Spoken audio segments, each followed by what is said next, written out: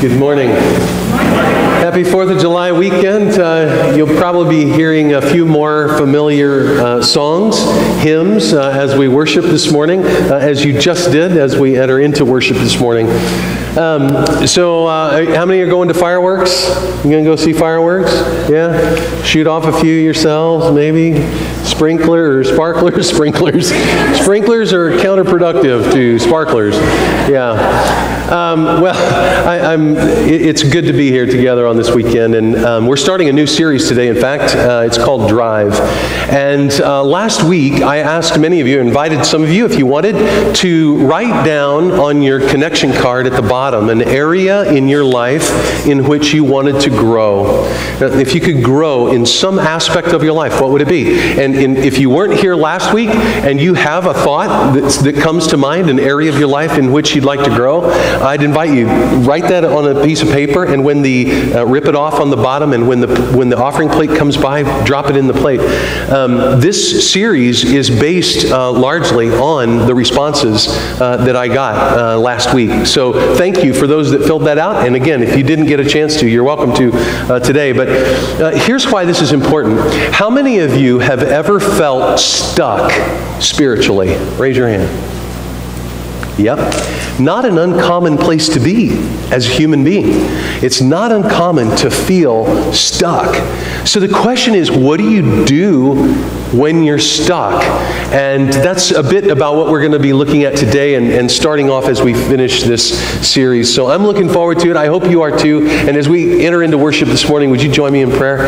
God, thanks so much for the day that you've given us. Thanks for what we're celebrating this week. Lord, we pray that as we gather to worship, that you would inhabit the praises of your people and that we would sense your presence among us.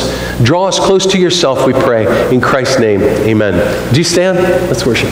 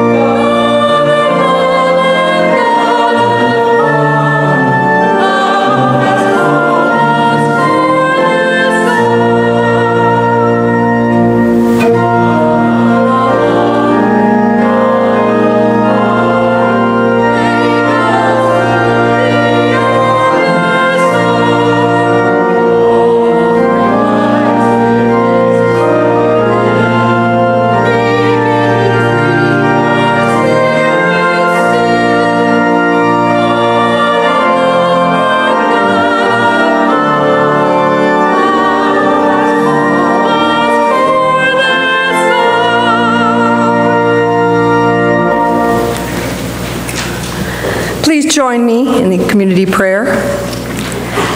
Gracious and loving God, we thank you that you have called us to this place this morning.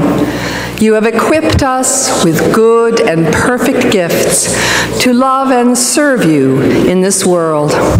And we ask that you would breathe life into our gifts, that they may not be guarded and protected, but they would be released and shared with the community around us. Lord, for those of us today who are feeling stuck spiritually, we pray that you would draw us close to yourself to the extent that we experience afresh the new life you've given us in Jesus Christ, in whose name we pray. Amen. Amen. Please be seated. Well, my name is Bob Swickert. I'm the pastor here, and I want to welcome you to worship this morning. If you're new with us here today, we want to extend a very warm welcome to you. We're so glad that you're here. In your bulletin, you'll find that Making Connection card. And again, on the back, if there's an area of your life in which you'd like to grow, write it down there, tear it off, drop it in the offering plate. If there are things that you'd like us to know about or prayers that you would like us to be praying for, you can also put those on the connection card and just put that, again, in the offering plate when it comes by a little bit later. Taylor Fleming has an announcement for our young people in the church. So Taylor? All right. Thank you for everyone who came to Moana. There were 116 people there. We had a fabulous time and learned a little about the courage that we can have when Christ lives in us. And a special thanks to all those who helped out and made it a success. And next Sunday is the big VBS kickoff as we start our 5-night adventure from 6 to 8 p.m. The kickoff will be very fun, and there will be a dunk tank, inflatables, food, and games, so you won't want to miss it. Awesome. Thanks, Taylor. I had posted on Facebook that there were like 105 people at the Moana movie night, but we had registration for people to come in, and they registered for a drawing, and when we counted, there was like 116, so I underestimated, which is so rare in the church. But anyway, it was a great night. We had such a fun time. A few things just to be aware of. There's a lot of announcements in your bulletin, and one of them, just Tuesday, obviously the offices will be closed because of the 4th of July, so you won't find anyone here. Also, there's still time to register your kids for Vacation Bible School. You probably noticed when you walked in, we got a little bit of the backgrounds are up and whatnot, so it's going to be a great Vacation Bible School, and I think we have a video, in fact, of an invitation. Take a look. Hey guys, what's up? I'm inviting you to make your fun factory for Vacation Bible School. We're going to kick it off on July 9th at 4 o'clock. Our family fun night will have a dunk tank, inflatables, food, and fun. We hope to see you there. Hey guys, what? So good we could hear it twice. Our little budding star in the front row. Thank you so much for doing that. It really is going to be a great time, and there is still time to register your kids. So if you haven't had that chance yet, you can take the opportunity to register them. Also, I want you to be aware of Financial Peace University. It's a class that we're going to be offering. If any of you have ever listened to the radio, Christian radio, and you've heard Dave Ramsey talks about how to get a hold of finances to the point where your finances don't have a hold on you. It's an easy way to look at it. Sometimes we know what it feels like to be upside down in that formula, right? When our finances have more of a hold of us than we do on them. And this isn't just for people that have an abundance of debt. This is for anyone who wants to get a hold on understanding what it means to be a steward of what God's given us, and how to do that in a better way to benefit our families and everyone across the board. So that's going to start July 18th at 6:30 p.m. If you would like to be a part of that, right outside these doors, there's some sign-up sheets, and you can sign up for that class, put your name down. That'll let us know how many to be preparing for. We already have 2 that I know of, even if they're not on that list. So please stop by the list, put your name down for that. Also, we're going to have a new member class on July 23rd. It's a Sunday afternoon, 2 o'clock. If you've been coming to Wesley and for any amount of time, and you'd like to make Wesley your church home, I want to invite you to be a part of that. It's just an opportunity to share with you kind of who we are as a church, where we're headed, why we're headed that way. So if that's you, I think I have a sign-up sheet out on the Welcome Center. Just let me know if your availability, and we'll be happy to do that. Lastly, August 12th, how many of you remember the farmhands last year in August, September? It's a bluegrass quartet. They were here. Bluegrass gospel maybe is a better banner for them. I don't know. But they are going to be here again on August 12th. And we're going to have ice cream social and games for kids and such on the 12th. It's a Saturday.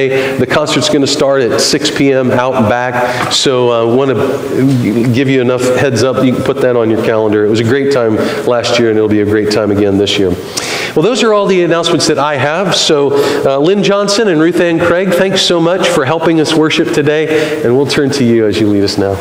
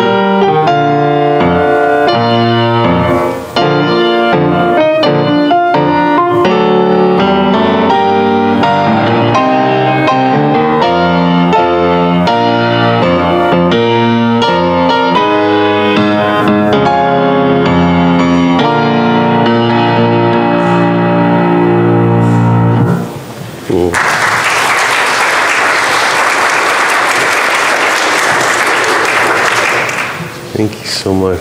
Let's pray. Gracious and loving God, we're so thankful, even as we're listening to the music, we're reminded of so many memories not the least of which is that we enjoy a freedom in this land. And we know, God, that all across the planet today, not everyone has that privilege. That there are brothers and sisters in Christ in places all around this world where they must meet secretly because they don't have the freedom to worship. And God, today we're thankful for the freedom that we've been given in Christ, and we're reminded that freedom is seldom free, that there's usually a cost. And God, we remember that it cost you your very life to give us the freedom that we now enjoy in you. We pray that we never take that for granted. And Lord, we celebrate our independence this weekend, and yet we recognize our dependence upon you. So Lord, we pray for every person in this room today. God, you know our needs better than we do. You know our thoughts. You know our ignorance in the things that we ask for. And yet you've invited us, God, to cast all of our cares upon you because you care so deeply for us. And so I lift all these people to you today, Lord, and pray that you would minister to each life.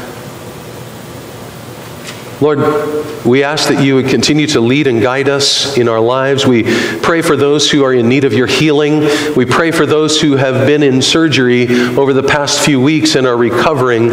And we ask for a speedy and uneventful recovery, that it would be complete. And for those that are getting ready to go into surgeries and procedures and tests in this week and in the weeks to come, God, we pray that you would remind each one of your presence with them and guide them through the process. Lord, we pray for Wesley United Methodist Church and the ministry that you've given us. Help us to do it to the best of our ability. Help us to be a shining light to Charleston and to places all around the world as you lead us. And through it all, we will continue to lean on you and trust in you for the outcome, even as we pray the prayer that Jesus taught us by saying, Our Father, who art in heaven, hallowed be thy name. Thy kingdom come, thy will be done on earth as it is in heaven. Give us this day our daily bread, and forgive us our trespasses, as we forgive those who trespass against us. And lead us not into temptation, but deliver us from evil. For thine is the kingdom, and the power, and the glory forever. Amen. As we sing the first two stanzas of our next hymn, we want to invite our young friends that'll go to Children's Church down the hall to follow Gina as we go to Children's Church.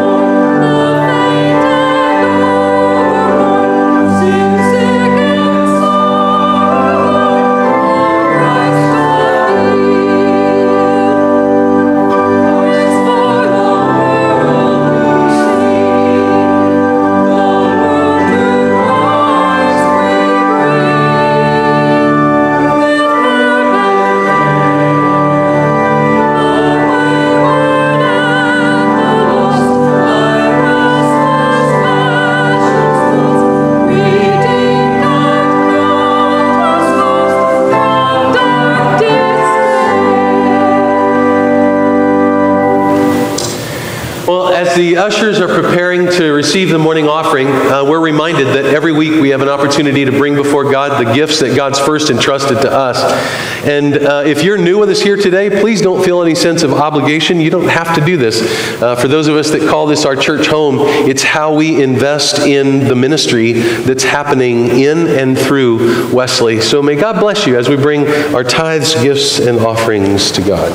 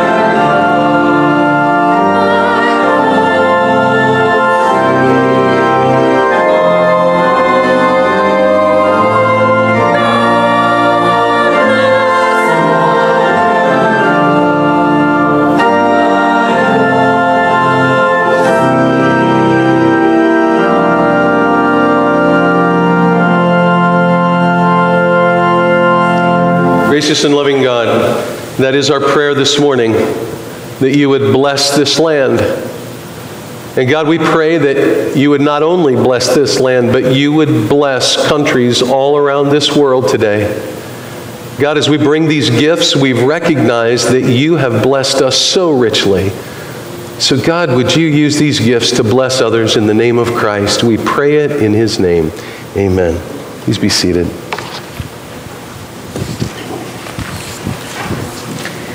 Our scripture reading today comes from the chapter Acts 11, verses 19 through 26. It regards the church in Antioch.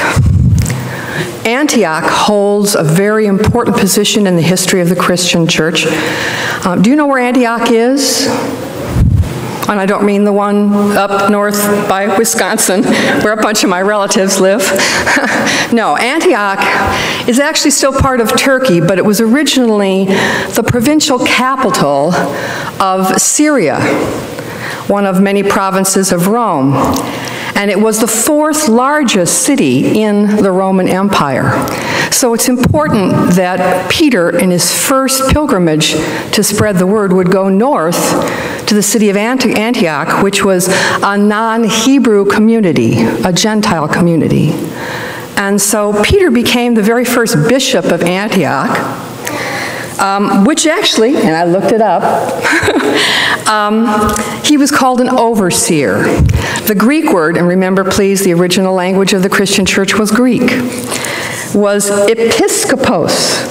And from episkopos we get the word bishop, but it means overseer. He was in charge of seeing that everything went on in Antioch the way they wanted it to go for the new Christians. And he was declared bishop, I believe it was in 47. Okay. It was from there he went in 53 onward to Rome to teach there. Now those who were scattered because of the persecution that took place over Stephen traveled as far as Phoenicia, Cyprus, and Antioch, and they spoke the word to no one except Jews. But among them were some men of Cyprus and Cyrene who, on coming to Antioch, spoke to the Hellenists, that's the Greeks, also proclaiming the Lord Jesus. The hand of the Lord was with them, and a great number became believers and turned to the Lord. News of this came to the church in Jerusalem, and they sent Barnabas to Antioch. When he came and saw the grace of God, he rejoiced and exhorted them all to remain faithful to the Lord with steadfast devotion. For he was a good man, full of the Holy Spirit and of faith, and a great many people were brought to the Lord. Then Barnabas went to Tarsus to look for Saul. And when he had found him, he brought him to Antioch. So it was that for an entire year they met with the church and taught a great many people, and it was in Antioch that the disciples were first called Christians. Barnabas encouraged the church there to remain faithful to Christ and grow in their steadfast devotion. The psalmist uses an image of devotion. He says, like a deer pants for water, so my soul pants after you, God. I long for you. So I want to invite you, if you would, to join with me as we sing. Maybe this is familiar to you. It's very easy to sing. It goes like this. As the deer pants for water, so my soul longs after you. You alone are my heart's desire, and I long to worship you. You alone are my strength, my shield. To you alone may my spirit. You alone are my heart's desire, and I long to worship you.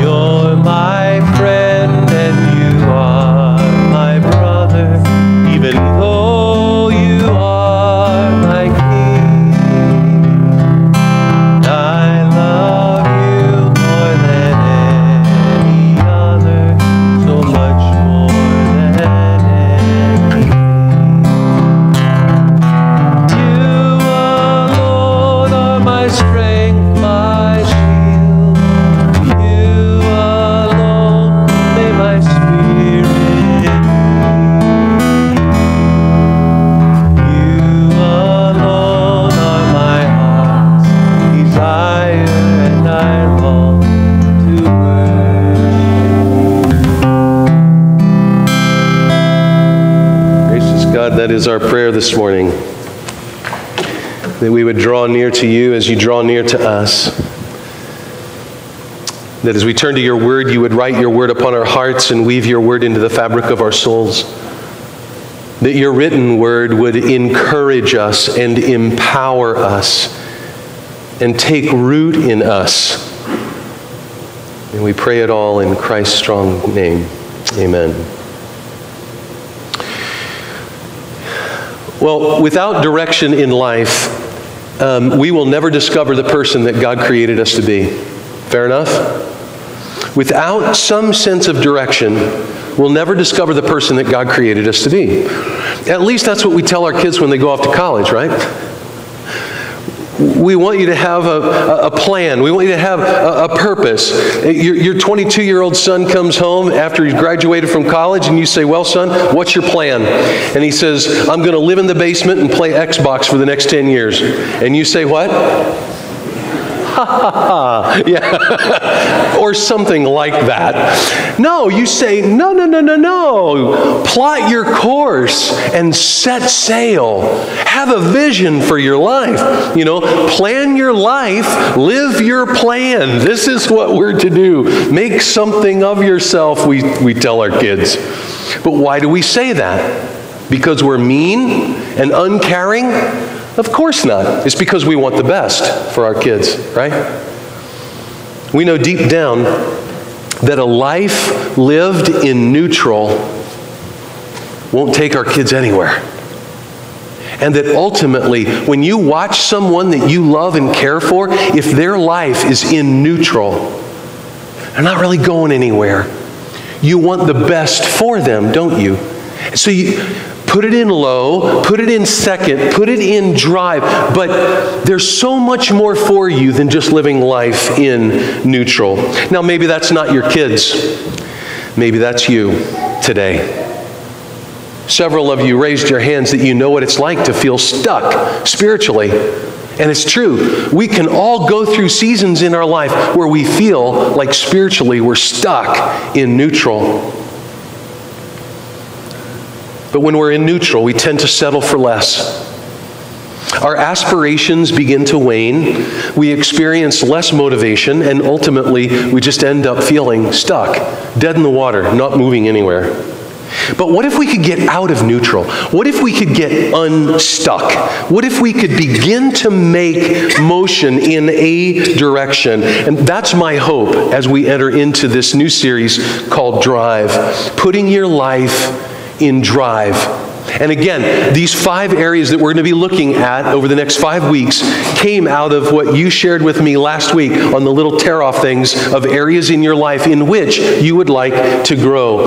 Many of you said you would like to grow in your relationship to God. And so that's where today's message comes out of. Putting our life in drive begins with devotion to God. That's the D of drive. It begins with devotion to God. Now, if you want to move forward, if you want to experience more meaning in life, this is a great place to start. It's a fantastic place to start to increase my devotion toward God. Of course, we probably should explore a little bit of what that means, because we say we're devoted to many things, right? You've heard this. We say things like, I'm devoted to my wife. I'm devoted to my husband. I'm devoted to our kids. I'm devoted to my family. I'm devoted to the sport that I've given my life toward.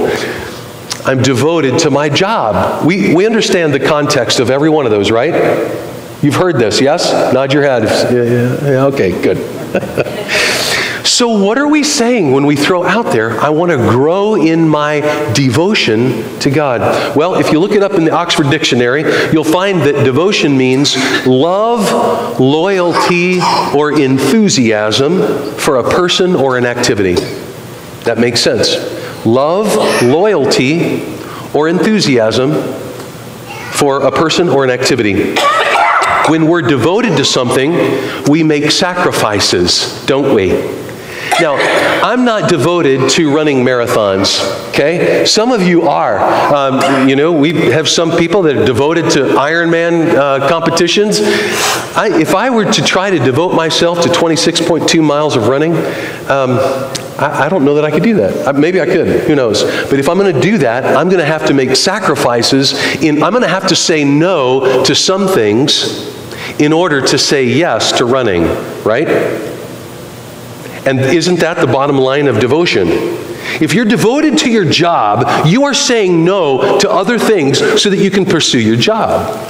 If you're devoted to your family, you are saying no to other things so that you can spend time with your family. If you're going to be devoted to running, you're going to say no to sitting on the couch thinking about running, right? You're going to say no to other things in order to say yes to what you are devoted to.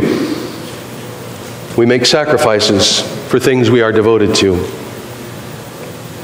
One of my favorite definitions from Adrian Rogers is this: discipline says, I need to. Duty says, I ought to. Devotion says, I want to. So let me just pause there for a moment and ask you, what are you devoted to in this life? What are the things that you say, I want to? Because when you start saying, I want to, and you fill in the blank, you'll start to discover some of the things to which you are devoted. You know, if I'm devoted to my job, I'm willing to sacrifice some time with the family in order to meet deadlines and get things done. If I'm devoted to a sport, I'm going to say no to time with friends and family so that I can get better at the sport that I love. Now, just by observation, we can pretty much tell what we're devoted to. According to an article that I read, 58 million Americans have a membership to a gym. 58 million. That's quite a few, right? Gym membership health clubs. And these health clubs rake in $21.8 billion a year in revenue. Okay? That's a lot of money generated by the fitness realm.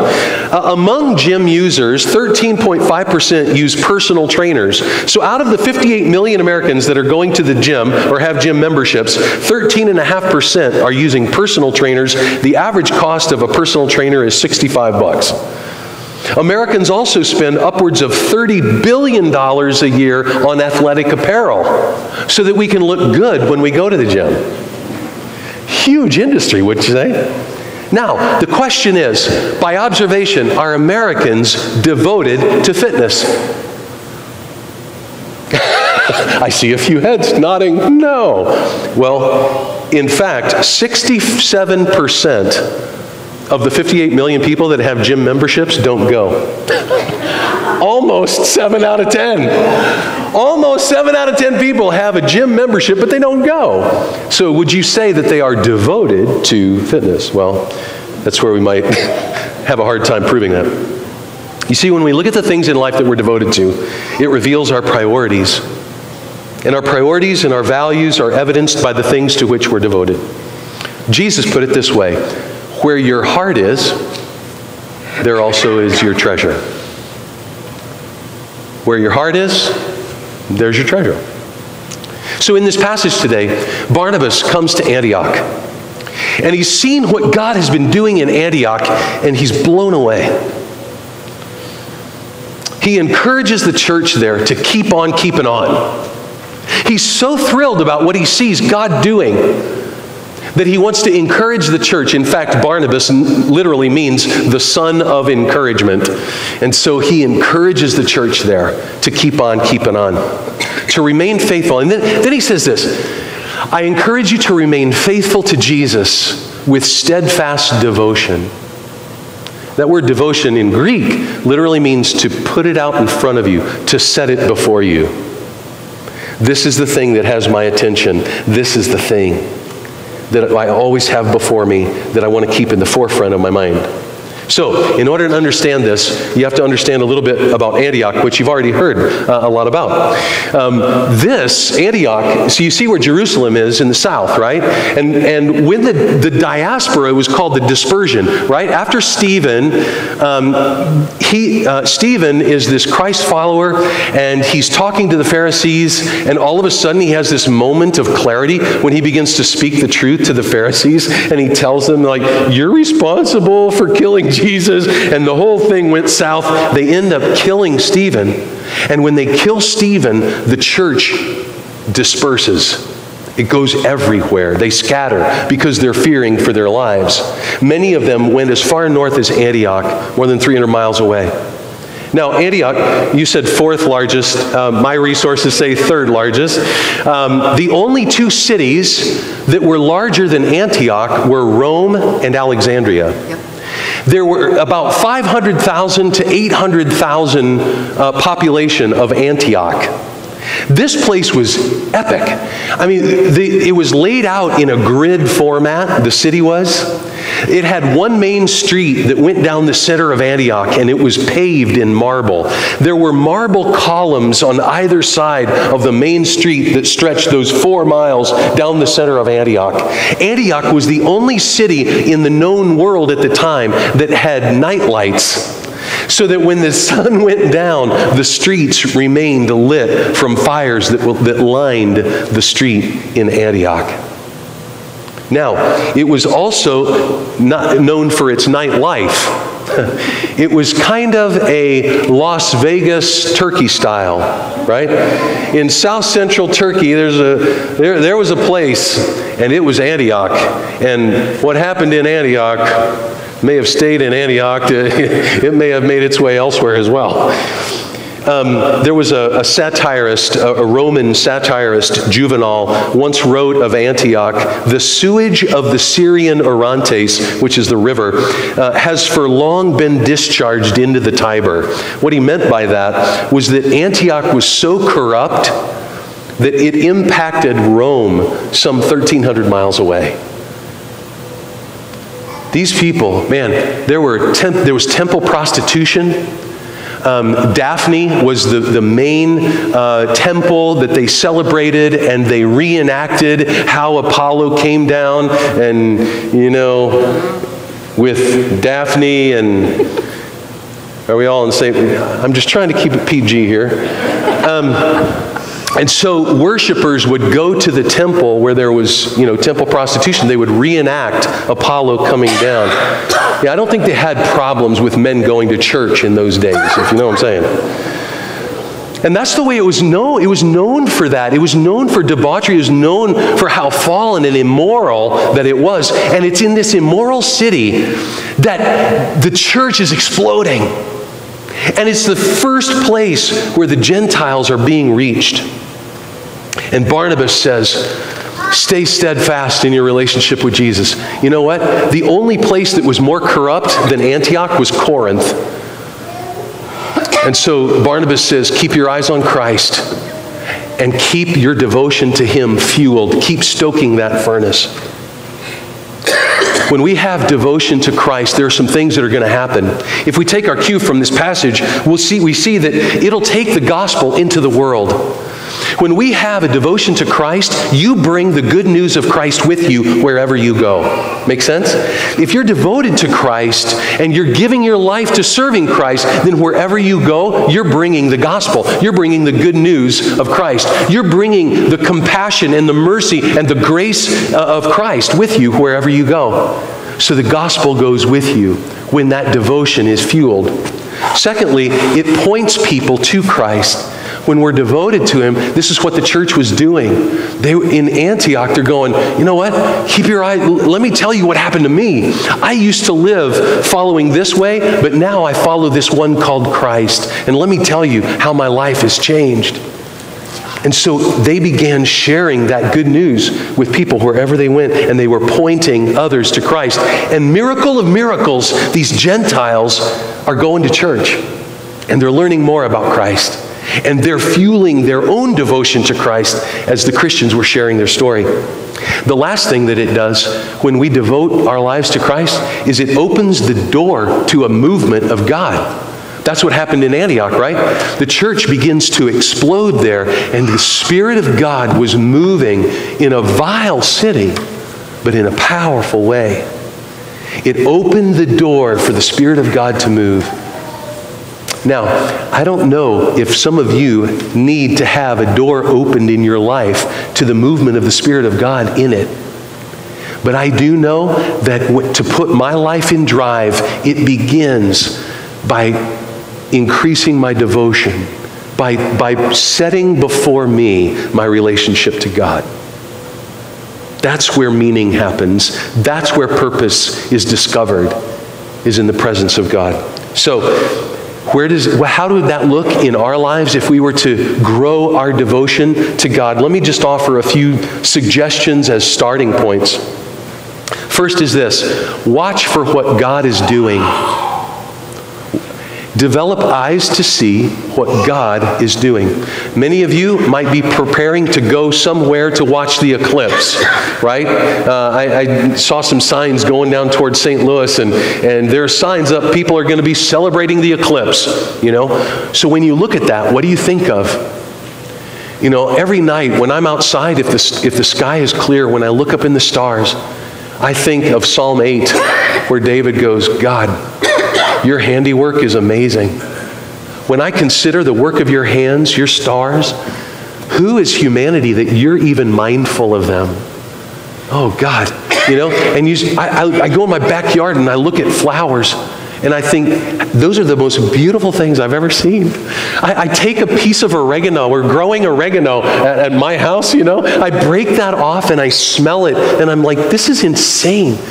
You take I saw a lavender plant and I broke that and smelled it. It's like amazing. And my brain just goes to, how creative are you, God, to create this world the way that you've created it. It's amazing. My eyes, everywhere I look, I see God. So we develop eyes to see what God is doing. Starbucks was recently stung by a consumer rating because the people were saying, you know, whenever they go to Starbucks, the quality of the drink really wasn't that great. And they started doing surveys, and they found that they complained that the fine art of coffee making had been reduced to a mechanized process that had the romance of an assembly line. Basically what was, and hey, if anybody can appreciate the art of making a cup of coffee, I got that one. But what people were saying was that Starbucks was rushing it so much that the quality of the drinks weren't that good. And so the upper echelon of Starbucks said, all right, all you baristas, you're going to start steaming only the amount of milk that you need for one drink, the drink that you're making. Don't steam a big old pitcher and then just, you know, go down the line and pour them all out, one at a time. And what was interesting about this, you know, apparently, you know, the upper echelon was inviting Starbucks baristas to learn how to slow down and smell the coffee. But what happened as a result of this, you would think that the consumers would go, way to go, Starbucks. But what they found is that it took longer. And people started going, wait, I want my drink and I want it now, you know. So it kind of backfired in a sense. But maybe it's time that you and I start slowing down enough to focus on the relationship that we have with God, lest we miss what God is doing in our midst. You know, it's kind of like the Ferris Bueller quote, you know, life moves pretty fast.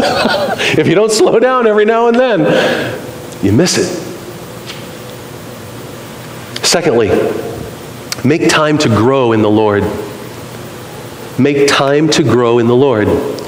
You know, we call this devotions, right? Morning devotions. Some of you do this. Some of you get an email from the church on your phone or in your email, and you pull it up, and it's a devotional. It's a way to start your day. It's a way to fix your thoughts on the presence of God in that moment. So when you do devotions, what you're doing is you're saying, God, in the next 5 minutes, in the next 2 minutes, in the next 20 minutes, in the next hour, I just want you to set the course of my day, I want to turn my thoughts on you and focus my life on you before I get lost in the drill. What does that mean? Well, it means to meditate. Some of you said you want to grow in meditation. We can talk more about that later. But reading Scripture and praying and just being silent before God. One of the most profound exercises for me was when somebody told me that I didn't have to say anything when I prayed, that all I needed to do was just be aware of God's presence. And be aware that God wanted, it's as if, think of it this way, that in the moments you're taking out your heart and you're holding it before God and you're simply saying, God, I don't know what you want to do with my heart, but I give you permission to do it. And then just be aware that God is right there. And God is working on your heart in whatever way needs to happen. You don't have to say anything. You don't have to do anything. You just offer God your heart. If I could invite you to spend about 5 minutes, 10 minutes this week sometime, take a time and try that. See what happens. Just say, God, I give you my heart. And whatever you want to do, I give you permission. Make time to grow in the Lord. You'll always grow from spending time with the Lord. I love the story about there was a businessman who got on an airplane, and he sat down, and this young man sat next to him. They buckled in, and they're getting ready to take off, and the businessman was trying to make small talk with the young man next to him, and he says, so, business or pleasure? And the young guy says, well, pleasure, actually. He said, I'm on my honeymoon. And the businessman said, really? He goes, where's your wife? And the young guy goes, oh, she's back a few rows. And the businessman said, oh, well, I'll happily give up my chair, so that your wife can come up, so you can talk with her. And he said, oh no, I've been talking to her all week. I'm good. Sometimes I wonder if we don't say things like that. I went to church on Sunday. I'm good. I'll be good for a week, and next Sunday I'll come back and I'll talk again, and see what happens. I'm good. We're good. We talk. Can you, if you're married, can you talk too much? No joking. Can you talk too much? Can you get to know someone too much? Can you tell someone that you love them too much? Make time to grow in the Lord. And then lastly, keep following and sharing Jesus. This is Barnabas' plea. Stay faithful to the Lord and just keep it on. Remain in that steadfast devotion. Share Christ with people that you go, wherever you go. I think a lot of times people get kind of weirded out when you're talking about sharing Christ. I hear things like, oh, well, we shouldn't impose our culture on someone else, right? Have you heard this? This is a sermon in and of itself, by the way, which I promise I won't go into. But let me just push back a little on that sentiment. We shouldn't impose our culture on someone else's. So what you're really saying is that the Christian culture is uniquely American and it doesn't belong to anyone else. Is that what you're saying? Of course not. Read Revelation, where John talks about all the nations coming to God, and all the nations are bringing what's unique to them into the presence of Christ. It's such a beautiful depiction of all the nations coming under the lordship of Christ. So when we don't share Christ, what we're saying is it's okay. We don't care if you go through life without hope. We don't care that you go through life without any sense of vitality or joy. No, Barnabas says, share it. It's life-giving. And you don't have to know about Antioch. All you have to know is, and I've used this a ton. All I know is for me, this has been my experience. I'm not imposing that on anybody. I'm just saying, here's what I've experienced in the time that I've walked with the Lord. And sometimes that's some of the most empowering language that we can use. Just own it, but share it. Can you imagine can you imagine what this church would look like if all of us had before us, what's set before us is our relationship to God. And the devotion that you and I have continue to grow day by day. Can you imagine the impact that we would have on Charleston if our devotion to Christ was growing at such a level that all we saw was a way to bless people in the name of Christ? That's how the world gets transformed. Barnabas saw it. He saw the beginnings of it in Antioch, and we're continuing to live it out today. Let's pray. Gracious God, it's such an amazing image in my mind to think of what it looks like when an entire community continues to grow in devotion to you. Lord, we know that the things that we're devoted to will set our priorities. What we're devoted to will determine what we say yes to and what we say no to. So, Lord, would you pour out your grace? We don't have to do this on our own strength. We can't. But we do invite your Spirit, Lord, to do a work on our hearts that our devotion may continue to grow. In Jesus' name, amen. You know, it's not an accident that we come to this table of grace once a month, because it's here at this table of grace that we remember just who we are and to whom we belong and what Christ has done on our behalf. And so we remember that it was on the night that Jesus was betrayed when he invited his friends to an upper room. And he said to them, I've longed to share this meal with you. And he gave thanks for the bread, which he had done hundreds of times. But this time, when he broke it, he said, this is my body, which is broken for you. So take and eat, all of you, and as often as you eat of it, remember me.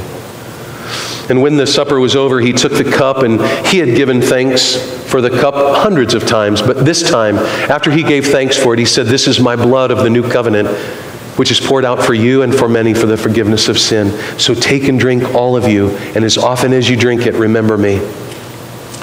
The Apostle Paul reminds us that as often as we eat of the bread and participate in the cup, what we're doing is, in a beautiful way, we're participating in the life and the ministry and the death and the resurrection of Christ. And we're inviting him into our lives. So Lord, would you pour out your Spirit on these gifts of bread and cup and make them be for us the body and blood of Christ, so that we can be the body of Christ for the world. By your Spirit, make us one with Christ, one with each other, and one in ministry to all the world until that great and glorious day when we feast at your heavenly banquet. Amen. I want to invite those that are going to help serve to come forward, and as they're doing that, to receive the elements, I'll explain just a little bit about how we celebrate communion here at Wesley. We understand this not to be a Methodist table. We understand it to be the Lord's table.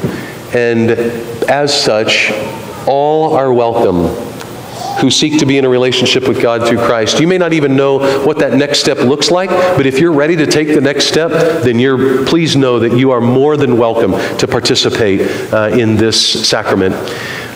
We take by intinction, so when you come forward, take a piece of the bread and then dip a little corner into the cup, in essence taking both elements at the same time. And after you've received the elements, if you'd like to spend some time at the altar rail, you're welcome to do that to pray, or to go back to your seat on the other side of how you came down.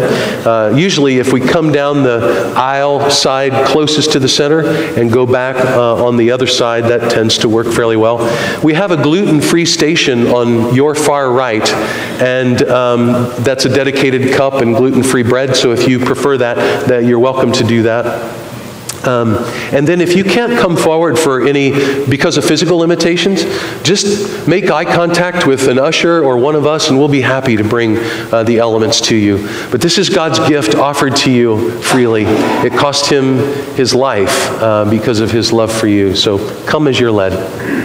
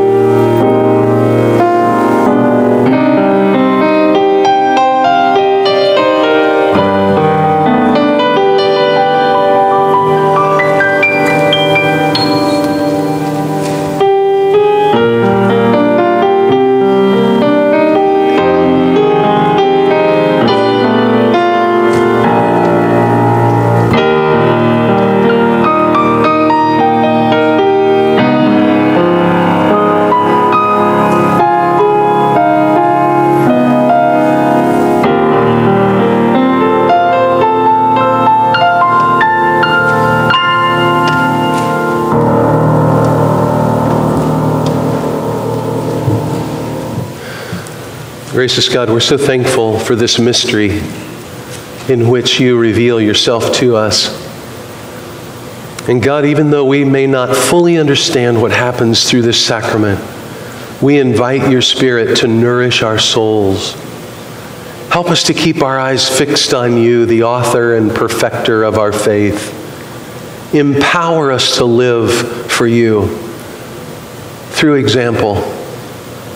Give us grace and mercy and compassion, not just to keep to ourselves and enjoy, but to pass on to those around us, that others would see Christ in us.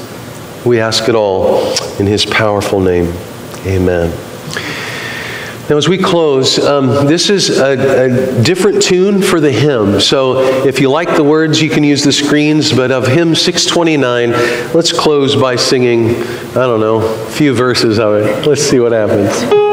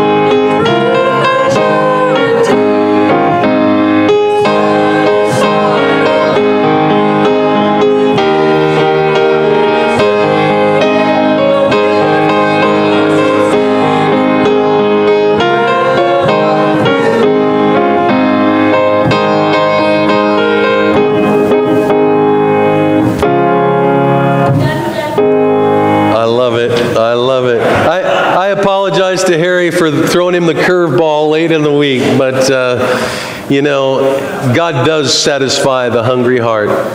And as you go from this place today, you're going to walk out these doors and into your mission field, a place where every day this week you'll have an opportunity to share the love and grace and compassion of Christ.